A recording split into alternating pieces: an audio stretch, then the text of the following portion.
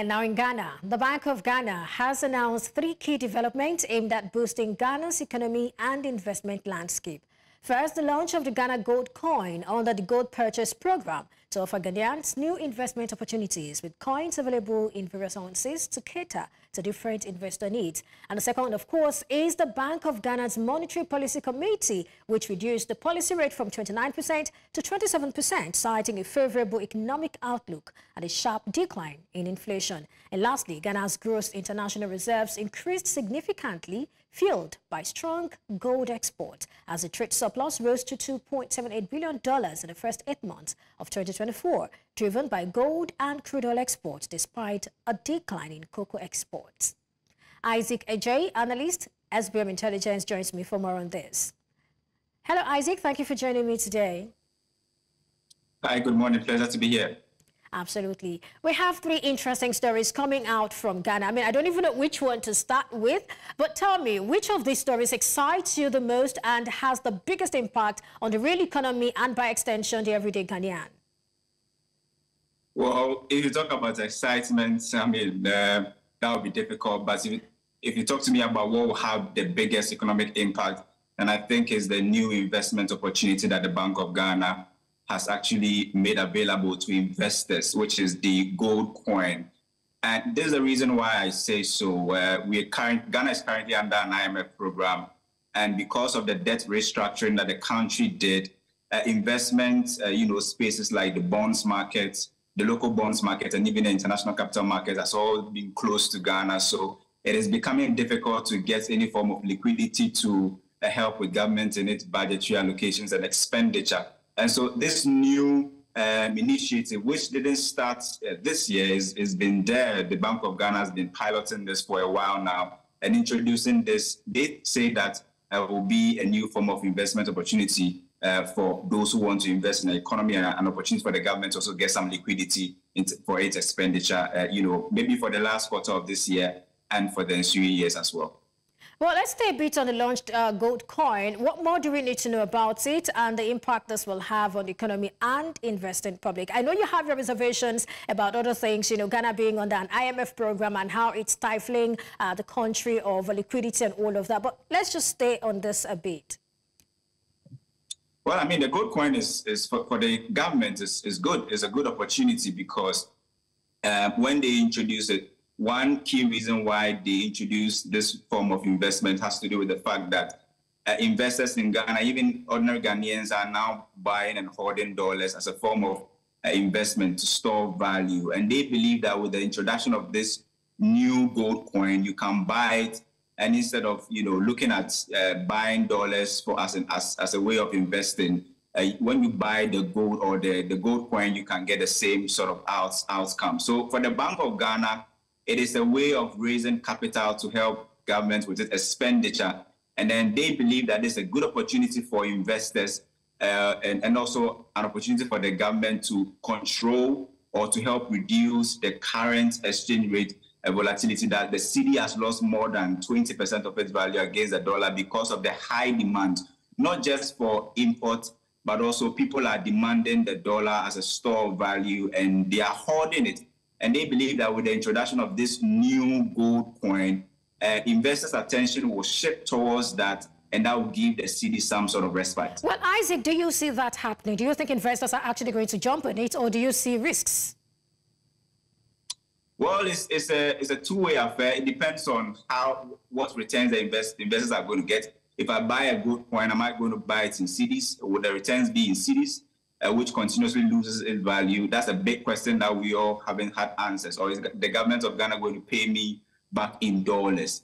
Because if you look at the gold for oil deal that the government even did, that program was good in terms of helping to stabilize oil price or fuel prices, but it did a lot of harm to the exchange rate because you had people exchanging their gold for cedis, and in the long run, you end up, these same people will use the cedis that they have in their hands to go and chase after the fewer dollars that were available in the system. So it depends on how government will roll this out and the kind of investment that investors will get, whether it will be in cedis which continuously loses its value, or it will be in dollars. Isaac, just before we move away from that, what will be your advice for mitigating against this risk that you just talked about? In less than 30 seconds.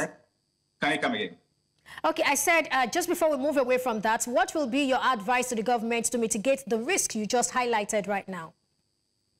I mean, they can still continue with the implementation of the gold coin, but they have to really improve the economic fundamentals and make the exchange rate situation stable. That's the only way that investors will go for this coin. If the cedi continues to lose its value, it will be difficult. And so the government or the Bank of Ghana, which they said about 2 days ago that they have what it takes to make the cedi stable, that's the only way that, I mean, I feel that investors will go for the coin. And so stabilizing the exchange rate will be a key determinant on how people will purchase this new coin. Well, let's move away from that. Ghana's gross reserves hit 3.4 months of import cover, and then trade surplus also surged to $2.78 billion in August 2024. How significant is this? Not really significant. I see it as a paper growth. This is the reason. If you look at the export side, that is bringing in a lot and giving us that sort of surplus. Cocoa was more than 7 billion worth of export. But if you look at the amount that goes into the pockets or the revenue kitty of government, that's less than 13% or 15%. And so essentially you have a chunk of the money, being sent out of this country. It goes onto the books. It looks very big and good for the balance. But when you do the real math in terms of what government will get, is really, really less. What stays in this country is also really less. Not to just talk about gold, but if you look at it on the oil side, where government gets between 13 to 15% of whatever that is exported every year, the revenue or the amount of money that stays in this country is also very low. So on the facial value, it looks really, really good, but I see it as a paper growth. It doesn't really have any form of significance because you have key, exchange rate earners that Ghana is able to get significant monies, but a lot is taken out of the country and just less stays in Ghana at the moment. Well, I mean, notably, we could see that gold exports rose by 62.2% to $7.27 billion, and then crude oil exports went up by 16.7% to $2.77 billion. And then, I mean, you might just want to ask, maybe some West African countries may need to take lessons about how Ghana was able to increase that, to have that increase or that improvement. And apart from that, your oil import bill is significantly lower than, non-oil import. So talk to us. Don't you think this has some form of significance? Yeah, I mean, we benefited from the global rallying of the gold prices, just like the way cocoa prices went up. That was the same way that this year we've had relatively, good prices for gold, and that's why Ghana was able to export that. That was able to get that magnitude of revenue. In terms of oil, it's not been the same because we've seen how the global Brent crude prices and other, components have been on the lower side compared to, some of the commodities like gold and cocoa. So that's the reason why Ghana was really able to take advantage of the rallying prices in the global space, unlike cocoa where we are done forward sales, and so the amount that came in was not as expected, but gold, we were able to take advantage of that market. Right. Now, Ghana has experienced declining headline inflation for 5 consecutive months by 5.4 percentage points. And also talking about core inflation, that also sort of declined sharply over the comparative period by 6.9 percentage points. This is in contrast to Nigeria, where headline inflation has only declined for 2 consecutive months, while core inflation has remained elevated. Do you see any upside risks in the mid to long term? Well, I mean, once inflation starts to come down, investors or even, people who invest in the economy and businesses will expect that the borrowing costs will actually reduce. I mean, we've seen the Bank of Ghana cut the rate from 29 to 27. That's one of the positive, impact that this has actually had. But in terms of the real impact on people's pockets, it's still yet to be felt.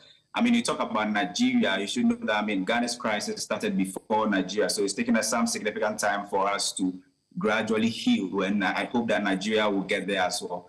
But the figures are reducing, and that is actually influencing the reason why the Bank of Ghana has recently cut the interest. But in terms of real impact on the dining table, it's yet to be felt. So what should be done so that this can translate, from figures to reality? I mean, there's a big gap. I mean, if you look at West African countries and the structure of their economies, it's usually difficult for, very important figures like GDP and inflation to, when they are going up, everybody will feel it. But when they are coming down, it's so difficult. I mean, they always say prices are sticky. Yeah, is it upwards or downwards? So, yeah, exactly. So it's always difficult because of the structure of the West African economies and most of the developing economy. So it will be difficult for any Ghanaian to have such an impact like what we are all expecting. It will take some time. I feel that we'll get some respite possibly in the second quarter of next year. The reason why I say so is that some of the inflows that Bank of Ghana was actually expecting in the fourth quarter have all been reduced. And the biggest concern has to do with the exchange rate going into the last quarter of the year. Demand is going to increase. How is Bank of Ghana going to control this and handle this so that we don't see inflation going over the roof again? We've already seen producer price index going up, and that's a clear indication that if Bank of Ghana loses their grip, we might have to see inflation going up again. And we hope that does not happen. Thank you so much, Isaac Agyei, analyst SBM Intelligence, for your thoughts on the show today. Pleasure to be here.